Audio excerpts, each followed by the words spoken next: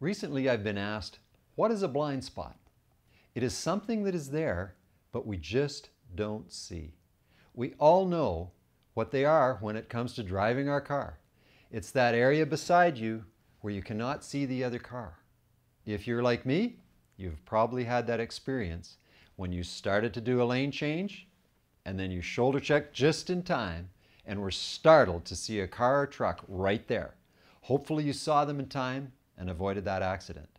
The car was there all the time, but you didn't see it until it was about to affect you. To avoid the accident, you needed to discover your blind spot. Let's look at this FedEx envelope for a minute.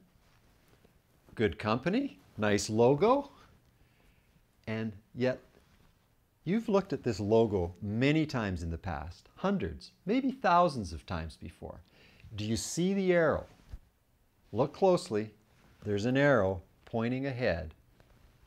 And until someone points out to you that that arrow is there, you really weren't aware of it. You might have seen it, but you really didn't see it. It was probably a blind spot. Now that you've seen it, you'll probably always see it. Again, the arrow has been there all along, but you had a blind spot. My point is this. You probably have heard of whole life insurance before. You might even have purchased it, or maybe you own some now. Even if you are an agent that sells whole life insurance, you probably have never seen the arrow.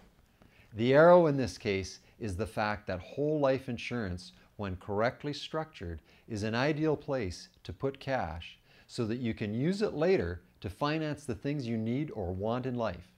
It provides asset protection, tax advantages, and those are rare anywhere.